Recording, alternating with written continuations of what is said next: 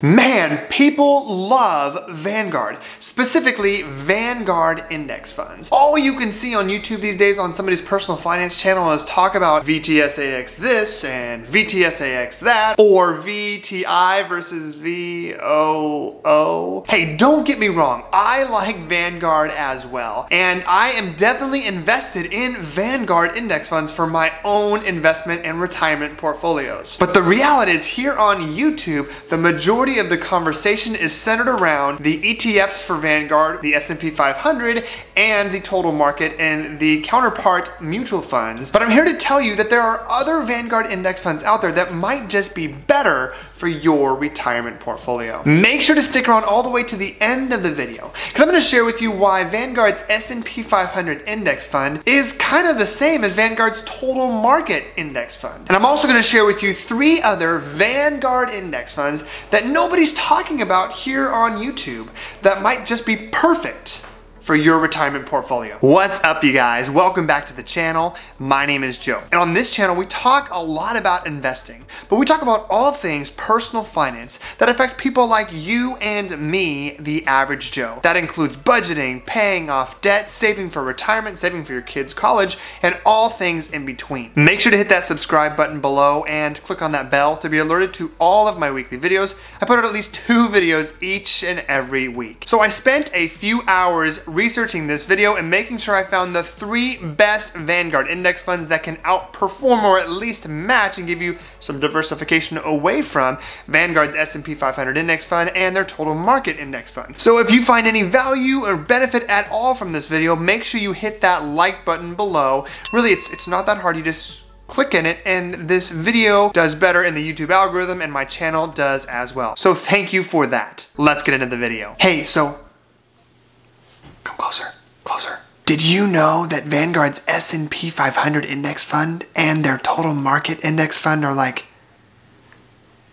the same? Seriously, question of the day. I want you to drop in the comments below before I give you your answer. How many of the top 10 holdings between Vanguard's S&P 500 index fund and Vanguard's total market index fund are exactly the same? So I'm not sure if you saw this coming or not, but they're exactly the same. All 10 of the top 10 holdings for the S&P 500 index fund are the same as Vanguard's total market index fund. How could that be? The reality is both of these funds are known as market cap weighted index funds, meaning that the largest companies in the index have the highest weighting. On the other side, the smallest companies have the smallest weightings. So they're exactly the same, and with the S&P 500 index fund, 23% of the entire index percentage-wise is in the top 10 holdings. And even with the total market index fund, it still makes up 19% of the entire index. So when you buy VTI versus VOO or VTSAX versus VFIAX, you're pretty much buying the exact same thing. And when you look at the beta, which measures the volatility of the fund or the stock, guess what? They're both 1, which means they both move lock in step with the S&P 500. You would expect that from the S&P 500 index fund, but I don't think you would expect that from the total market index fund. But that is the reality of these 2 index funds. But enough about Vanguard's S&P 500 index fund and their total market index fund. This video is about 3 other Vanguard index funds that might be perfect for your investment portfolio. Okay, so the first Vanguard index fund that I would recommend is Vanguard's Mega Growth ETF. The ticker symbol for the Vanguard Mega Cap Growth ETF or Exchange Traded Fund is MGK, and it seeks to track the performance of the CRSP US Mega Cap Growth Index. So those of you that love investing in those FANG stocks, the Facebook, the Amazon, all those big companies are gonna love this one because it's a double down on the bet on these large tech businesses. Instead of holding 505 holdings like, say, an S&P 500 index fund, this mega cap growth fund only has 115 holdings. You'll see here the top 10 holdings in this index fund make up half of the total net assets. And those top 10 holdings are the same as you would see in the S&P 500. Companies like Microsoft, Apple, Alphabet, which is Google, Amazon, Facebook, Visa, etc. So if you love investing in the big companies, the ones that have really been driving the growth in the S&P 500 and really the entire stock market, this is a double down bet on those large companies, but it still gives you diversification with these companies amongst 115 different holdings. As of the end of business on January 10th, 2020, the actual price per share for this exchange traded fund is $150.02. You can see here with this exchange traded fund, the growth beats the S&P 500 because again, it's a double down on the largest companies and that growth that has fueled the overall market growth. As of December 31st, 2019, 37.56%. The 3-year return 20%, the 5-year return 13.79%, and the 10-year return 14.81%. Since the index fund was created in December of 2007,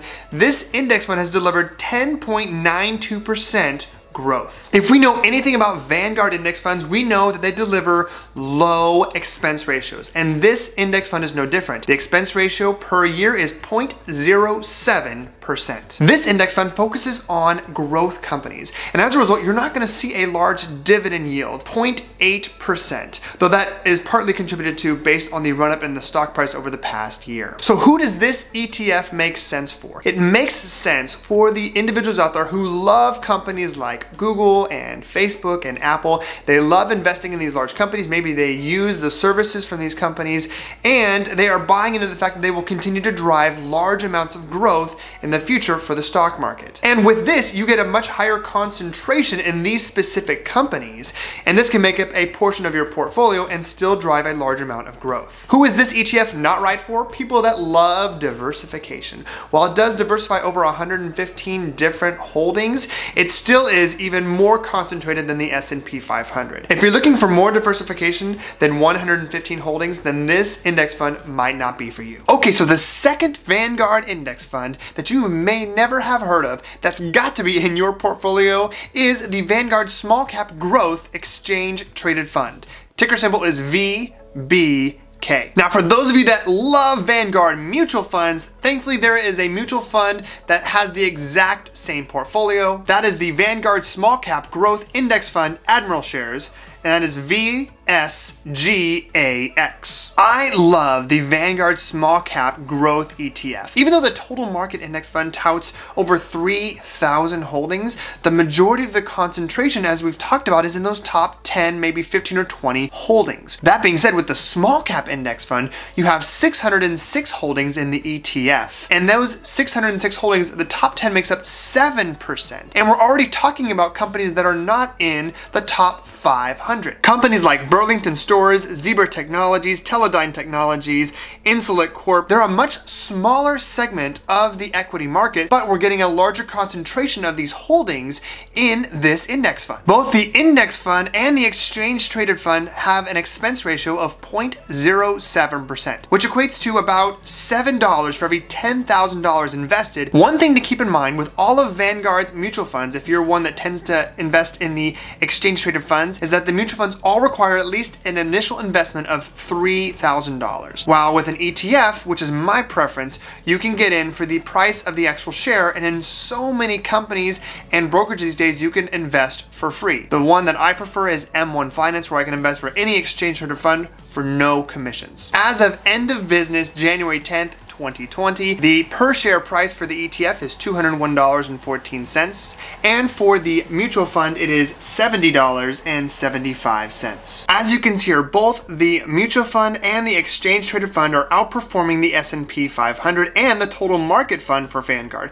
The 1-year return 32.86%, the 3-year return 15.14%, the 5-year return 10.5%, 10-year return 13.66%, and since inception in January of 2004, this has returned 9.7%. Now, here is the reality. The small cap stocks and index funds out there are going to be more volatile than the S&P 500. These are smaller companies, and smaller companies tend to grow more rapidly, and in declining markets, they drop more rapidly. But the reality is the returns for small cap funds have risen higher and have generated higher returns for shareholders and investors than the S&P 500 or any type of total market index fund. So who is the small cap index fund right for? People who are okay with more risk, should definitely have this type of ETF or mutual fund in their portfolio. When we're talking about long-term investing, and that's what we're talking about when we talk about Vanguard Index Funds, we're looking for long-term gains. What better place to put our money than a small cap exchange traded fund or mutual fund? As you can see, the returns outpace the overall market. During a declining market, are you going to see lower returns? Yes, you are. But in an increasing market, you're going to see larger returns than everybody else around you. Okay, so the third Vanguard Index Fund that you need to have in your portfolio that you may have just never heard of, especially here on YouTube, is the Vanguard High Dividend Yield Exchange Traded Fund. And of course, there is an Admiral shares version of this index fund, the Vanguard High Dividend Yield Index Fund Admiral shares, VHYAX.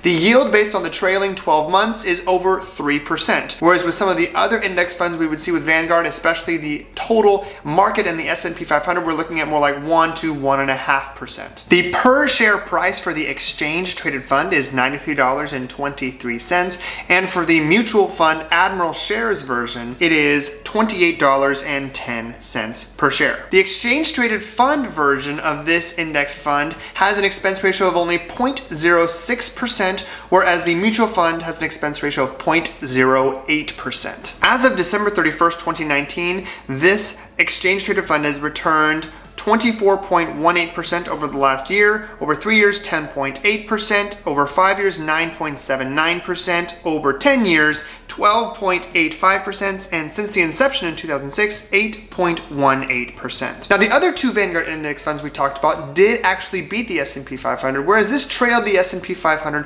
by a little bit. But that's because there's a difference in the top holdings. S&P 500 was driven largely by companies like Google and Apple and Amazon and Microsoft, which are generally not companies that pay a large dividend, if one at all. Whereas these companies, the ones we're talking about in this index fund, are characterized by their long-standing dividend yields. Now, dividends can be a great aspect of your portfolio, especially in declining markets. With companies like Facebook and Google and other large tech companies that are still growing and not focused on dividends, in an increasing market, then the returns are great. But with dividend paying funds in a declining market, your losses are mitigated a little bit by the presence of dividends being paid on a quarterly basis, and when reinvested, really contribute to a larger return over time. As you can see, in the past, dividends have been responsible for a large portion of the returns over certain years, whereas other years have been characterized more by capital appreciation. There are 404 holdings in this exchange traded fund. You're going to recognize most of these companies. Companies like JPMorgan Chase, Johnson & Johnson, Procter & Gamble, Exxon, AT&T, Intel, and companies like Chevron and Wells Fargo. Companies that have been around for a very long time, that are not in the hyper growth stage of business anymore and are focused on returning cash